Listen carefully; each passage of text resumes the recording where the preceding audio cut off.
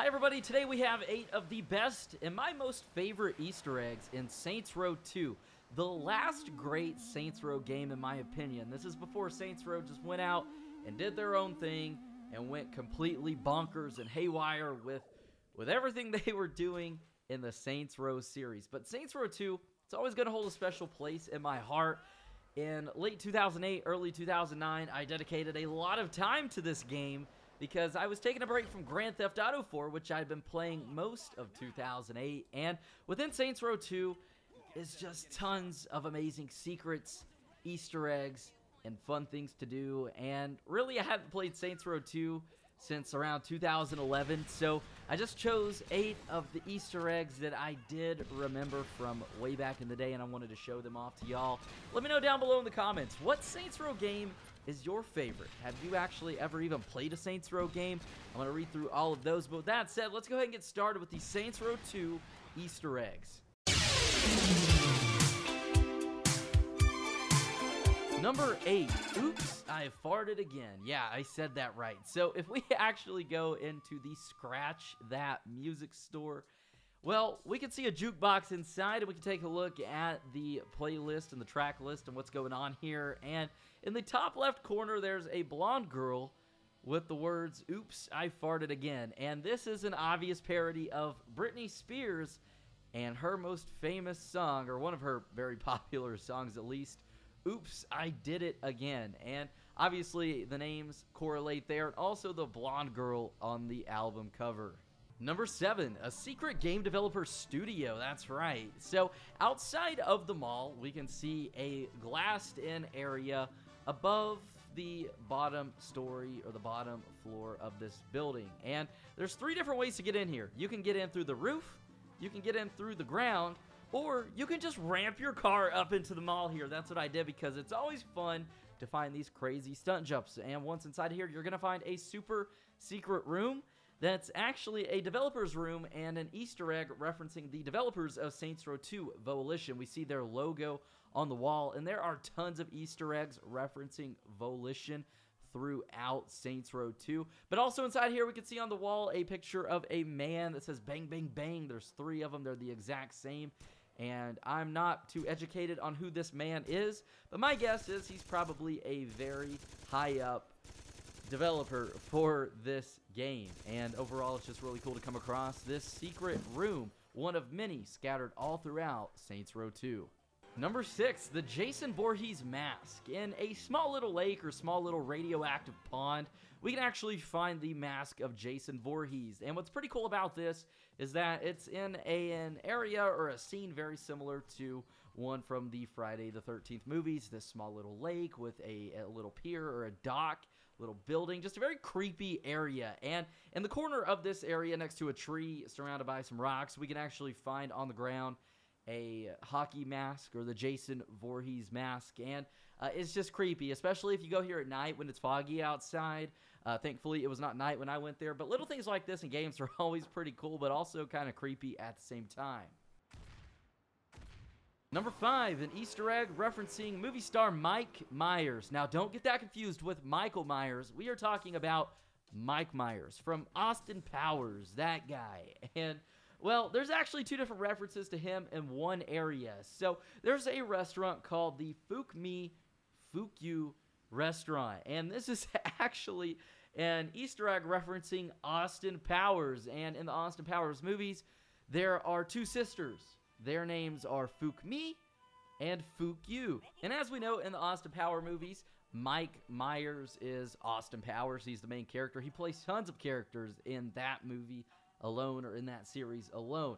But also, if we go inside of the restaurant, we can choose on the menu an assortment of foods, and one of the last foods is Some Young Guy, and this is on the menu. It's the name of the food, and this is actually referring to Cream of Some Young Guy from Wayne's World, a movie that came out in 1992, whose main character is once again Mike Myers. So this is just a cool little reference to Mike Myers with these 2 little Easter eggs and his movies. Very subliminal, but it's the simple things like this that make for the best Easter eggs.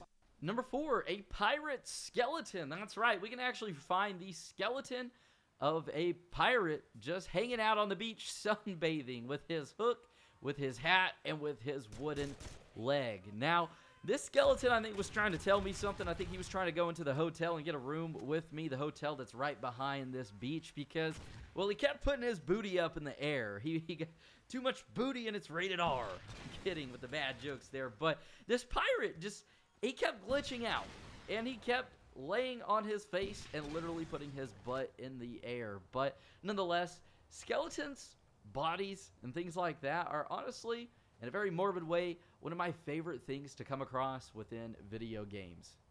Number 3, we have another developer Easter egg, referencing some of the developers of Saints Row 2. Now, this one isn't a secret developers building like we had at the beginning of this video, but we can actually find outside of a building 8 different names with numbers underneath them that look like jerseys, and they're just posted up on the side of the building, and these are actually the last names of developers of Saints Row 2, which is pretty cool. It'd be pretty cool to develop a game and just have your name publicly on a wall, especially a game that was somewhat popular, and just to be like, hey guys, look, that's me right there, just on this wall, that's my name. Number 2, once again, we've got some more developer names. I told you guys that Volition loves to just throw in Easter eggs referencing themselves, which you can't go wrong with. So if we go to the Morningwood Cemetery, everything about this cemetery has some crazy stuff going on with it. First off, the name Morningwood. Underneath the cemetery is a pretty interesting secret tunnel full of dummies and dolls, which I can't say or else I will get demonetized. But also, in this cemetery are mausoleums. And outside of the mausoleums, or on top of them, are placards or just name tags, once again, featuring the last names of developers of Saints Row 2. And number 1, last but not least, we've got the best Easter egg in Saints Row 2. Hands down the best. You cannot argue this one.